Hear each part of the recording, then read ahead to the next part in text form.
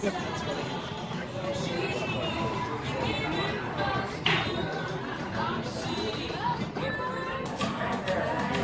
Diego Craft Beer here with you for a very interesting and new perspective on a beer review. Today I'm taking you to a local brewery. This one's called Helix Brewing Company. It's down the street from where I live. I want to be able to provide you guys with a review of something that you can't get off the shelf, something that's very uniquely local and something that you've probably never seen before, especially if you're looking at this from another part of the country. This beer is called the Red N Active IPA. Basically, it's a red sessionable hoppy beer. I think it clocks in around 4.4%. And I've never had it before, but I believe I love red IPAs. Red Dead Redemption's one of my favorite ones, as are the Patascala.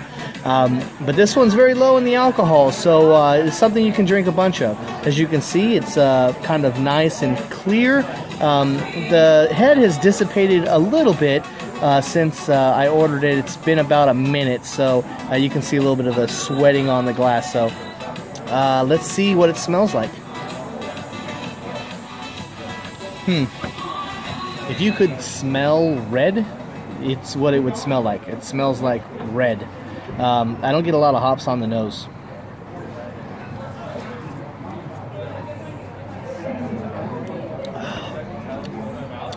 Tastes malty, a little sweeter than I normally drink, but that's to be expected given that it's a red.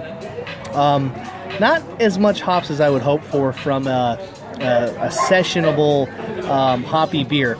It's got hops, but it's not something that's gonna knock you on your ass with the hops. It's more like malty with a tiny bit of hops at the end. It's a pretty good beer. Let's see one more time.